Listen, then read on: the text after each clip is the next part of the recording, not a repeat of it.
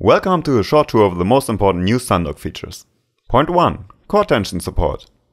On the chords page we have a new checkbox. Click it and Sundog will show you some extra hints. Chord buttons with empty background are harmonic chords, chord buttons with stripes are more dissonant.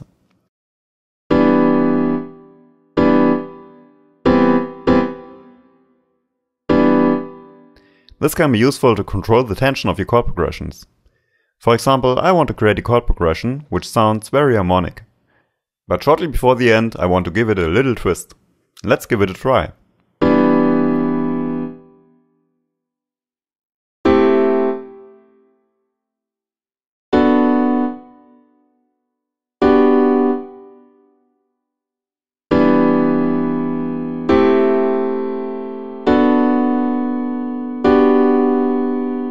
Sounds nice, let's keep it.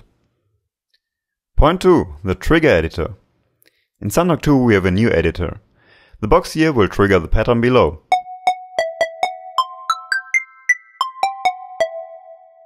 You can draw lines in the editor and the pattern will follow the pitch.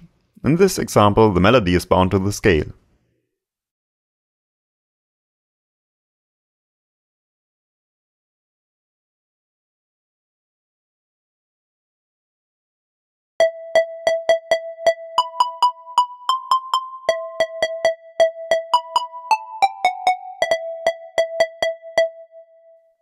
I will unmute some drums now.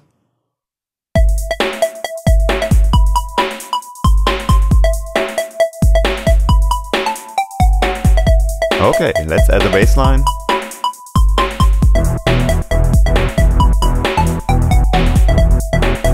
And let the bass line follow our chord progressions. Just set the source mode to chord notes.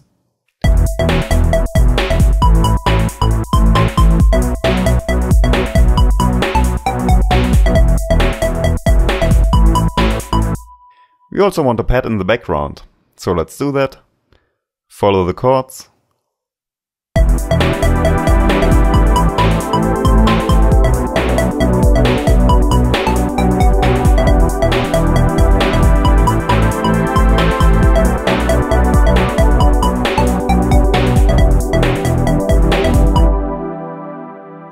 Alright, let's get to point 3, song parts.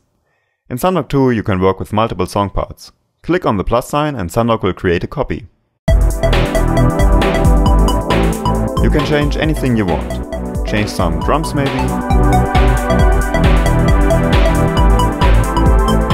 Create an arpeggio.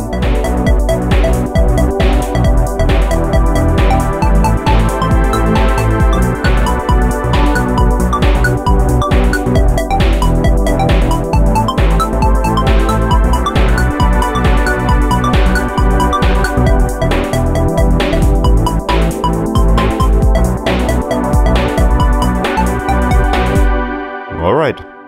Finally, point 4. Focus areas. On the left side you can see a blue border. This border will show you the currently active working area. This is useful for cut, copy and paste actions.